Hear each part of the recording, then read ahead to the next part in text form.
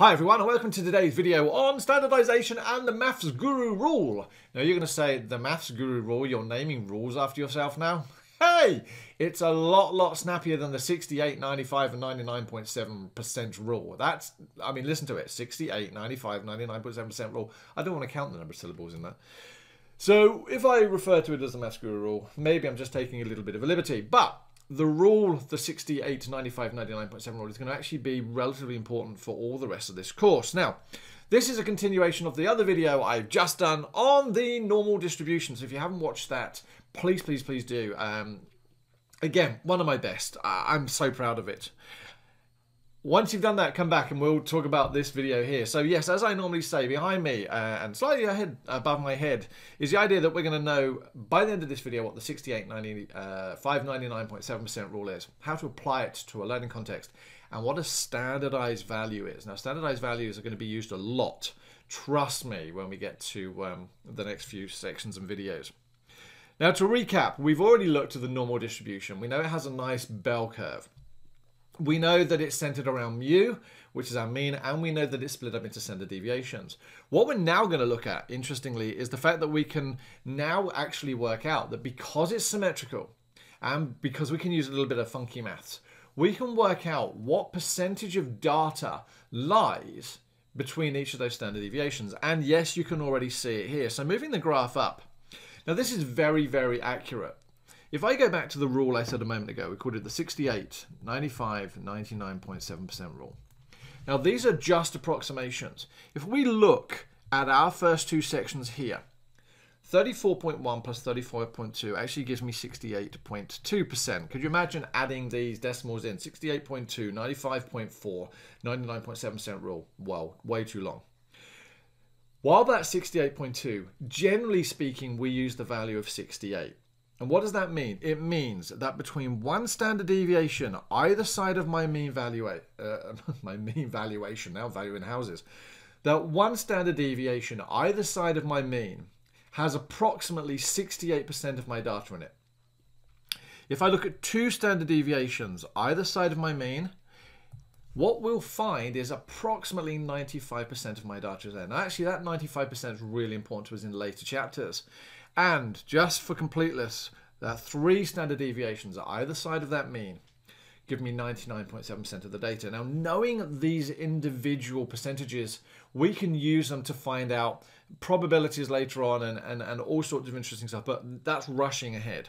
Well, experience has shown that the scores obtained on a commonly used IQ test can be assumed to be normally distributed with a mean of mu of 100 and a standard deviation sigma of 15. So I'm going to write that down. Mu is 100 and sigma equals 15. This information might be important to me.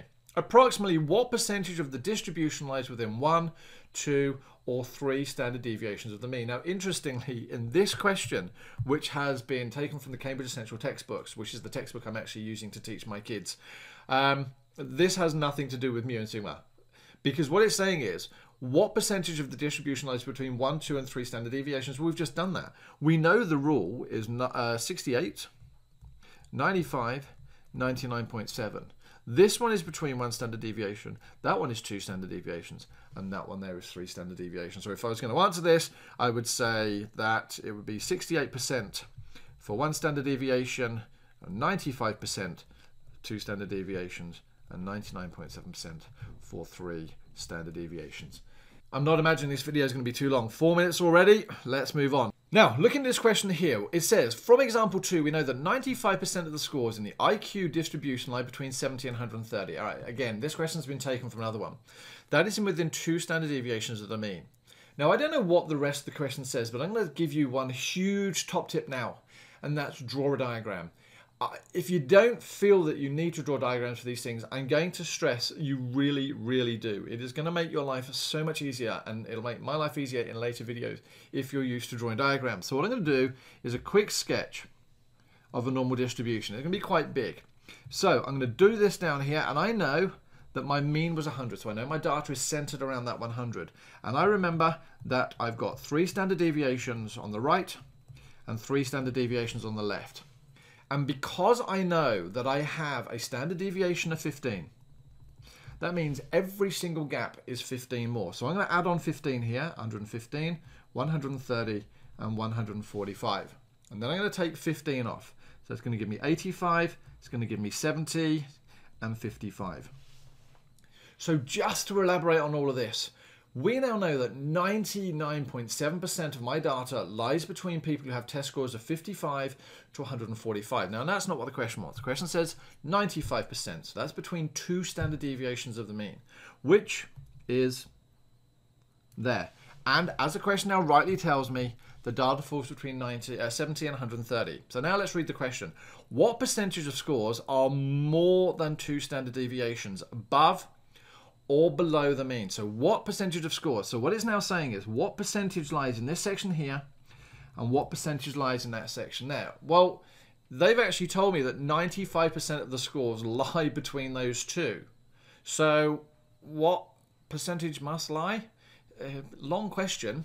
Bearing in mind 100% of my scores must lie in that whole normal distribution, I'm going to take away 95% and lo and behold, I'm going to end up with 5%. Now again, you're going to say, why did you draw the diagram? It's trivial. Yeah, now it's trivial. Later on it won't be. Now standardized values are going to become incredibly important. They're otherwise known as Z-scores.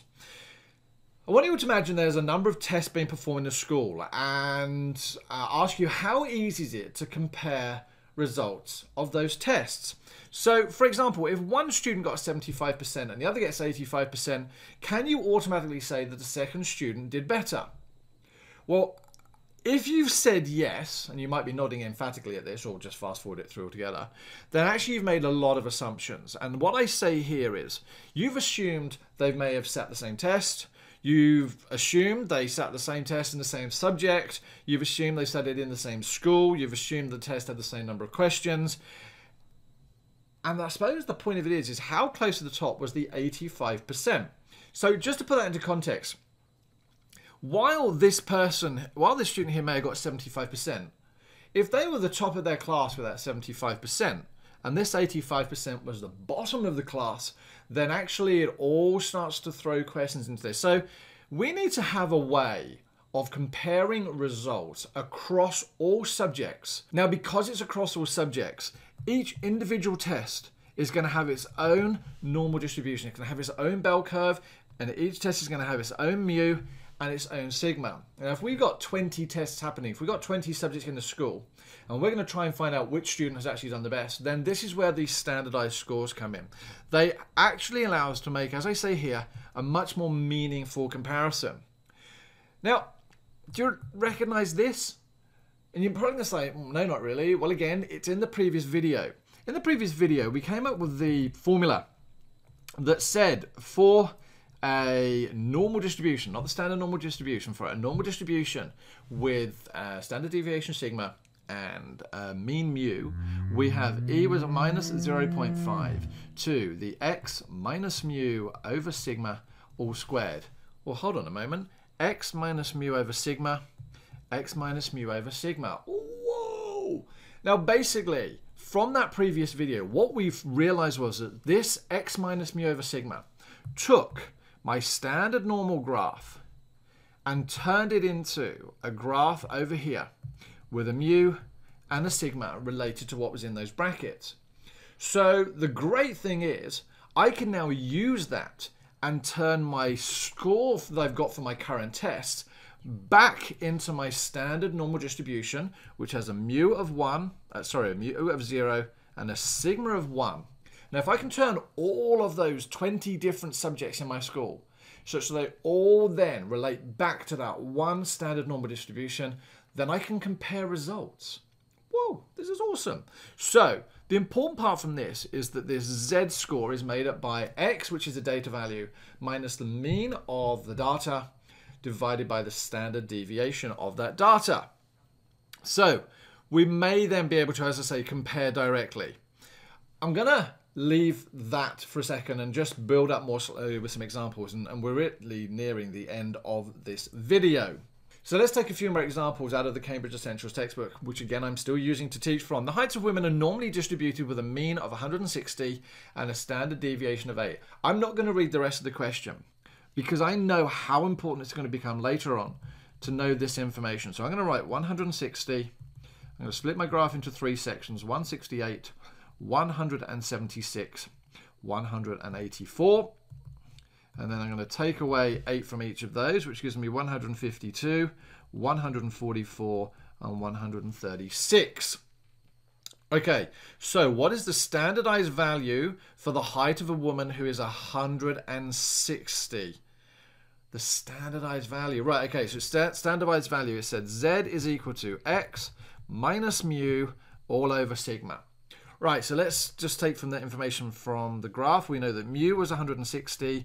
We know that sigma is 8. What is my X value? Well, that's the value that they're giving me. What is the standardized value for a woman who is 160 centimeters tall? That's my X value. So X value is 160. Do you see where I'm going here? Another ridiculously trivial example. Z is equal to X, 160 minus 160 divided by 8, which is 0 divided by 8, which just so happens to be 0. So, wow, what does that actually mean? Well, the standardized score there of 0 basically tells me she is on the mean. We've turned this 160 back and matched it against my standardized scores here of mu equals 0 and sigma equals 1. So there's 1, 2, 3, and minus 1, minus 2, and minus 3. And they are actually my Z scores there.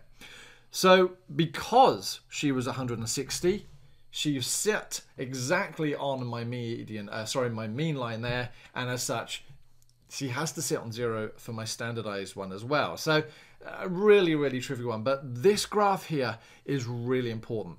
We think of these Z scores as being 1, 2, and 3, and minus 1, minus 2, and minus 3. Why? Well, because they are my standard deviations. We know that my my standard normal distribution is centered around 0 with standard deviations of 1. So a Z score of 1 means I'm 1 standard deviation away from my mean of a standard normal distribution. I keep going on about this, don't I? I just really want you to understand it. Let's move on to the next one. The scores obtained on an IQ test can be assumed to be normally distributed with a mean of mu equals 100 and sigma is equal to 15. What percentage of the scores lie above 115? Now I'm going to draw my graph. So 100, and then what do we have here? 115. Well, that was nice and easy because I haven't done the rest of my data. Now, I suppose it goes back to the idea now, do we understand percentages? We want to know what percentage lies above 115. So we need to know what percentage of data that is. Right. Well, to be able to do that, I know that because this value here is my mean, that is cutting my data directly down the middle, because it always happens to be the median, which means that I have 50% of my data on that side there. And from my graph above, and sorry for the quick scroll, I knew that in this section here, there was 34%. I'm going to ignore the 1. I'm going to say 34%. And so, making this 34%, add those two together, it gives me 84%. That's not the answer I need, so I'm going to take 100 away from 84, and that leaves me with 16%. So the answer to that question would be 16%. I'm sure there are other ways of working it out. Again, going back to this example here, I could have done 13.6 plus 2 plus 0.1. Again, they are horribly, horribly accurate, and that seems stupid in maths, doesn't it? And actually, this is the last question. This is this one about comparing scores. This is where Z scores become really important. Michael scores 85 on a mathematics section of a scholastic aptitude test, the results of which are known to be normally distributed. Great, they've told me that it's normally distributed. Right, so what have we got here? We've got a mean of 78, and we've got a standard deviation of 5. So that's for Michael. And you got 85. Right, we'll leave that one there. Cheryl sits for a different mathematics ability test and scores 27. Well, automatically I'm going, nah, she's done really badly. Michael's got 85, he must be doing better. But don't. Let's not judge for a start. All right. The scores for her test are normally distributed again, thank you, with a mean of 18. Ah, hold on, she's got a much lower mean. Mean of 18 and a standard deviation of 6. Assuming that both tests measure the same kind of ability, who has the better score? So this was Cheryl, And what did she got? She got 27. Now, the only way I'm going to compare these is use z-scores. So, Michael's z-score is given by x minus mu over sigma. Michael's actual score was 85, which we want to standardize by taking away 78 and dividing it by 5, which I'll fire up my calculator in a moment or work those out. Cheryl's z-score is given by, once again, x minus mu over sigma, which gives me her actual score was 27 minus the mean of 18 divided by 6. So I'm going to fire up my calculator and let's work out what these are. We've got 85 minus 78 divided by 5. So that gives Michael a z-score of 1.4. And let's go back to Cheryl's, which is 27 minus 18 divided by 6, which gives 1.5. So who did better?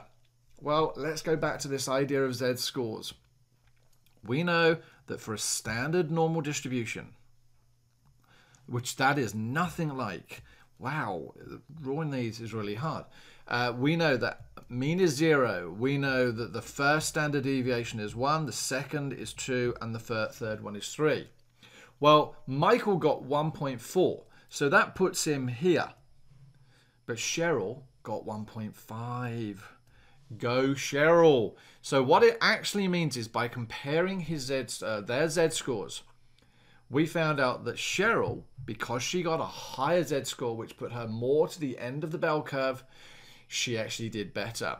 This standardization stuff is absolutely awesome. The important thing is to make sure that you understand that table, copy it out, put it into your summary book, I don't know, memorize it, do what you need to do. But if not, you can always create it from that 68 to 95, 99.7 rule. Ladies and gentlemen, I am done. I said this would be a short video and it's still long. I talk too much. Thank you very much for watching. Have you subscribed yet? No? If you wouldn't mind, subscribing there would be great. And if not, hey, maybe next time. It's been really good having you here. There's a video loading over there if you'd like to watch another one. They're quite interesting. I'm trying my best. But otherwise, you have an absolutely awesome day. See you again.